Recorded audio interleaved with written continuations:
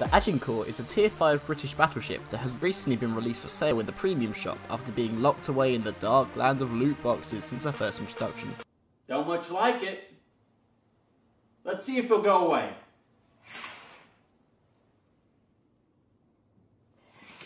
No! Now, this is very much a ship of absolutes.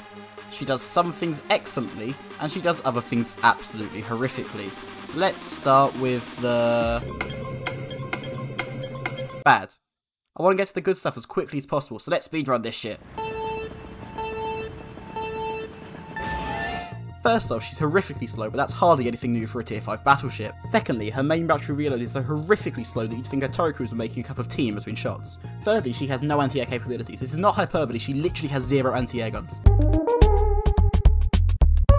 On top of her poor speed, she accelerates slower than a glacier. Her range is incredibly short, but that's probably for the best because with this accuracy you wouldn't want to shoot any further anyway. Finally, her armor piercing rounds have more trouble penetrating than I did with my first girlfriend. Now that's out of the way, we can get on to the good stuff. To start with the most boring thing, her armor's pretty good. She has a dispersed armor scheme which makes her pretty strong everywhere, especially if you angle correctly. On top of this, literally, her 38mm deck goes a long way to help protect her from HE spam. But nobody's playing Agincourt because of her spam ability. I know what you're here for. Firepower.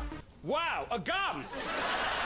HMS Agincourt had the highest number of main battery guns on any post-Dreadnought battleship. This means that whilst her main battery may be unable to hit a barn door from the inside, she throws enough shit at the wall that some of it's going to stick. 14 main battery guns. The number of guns this ship has can almost vote. Couple this with her British high explosive shells and she's an absolute pyromaniac.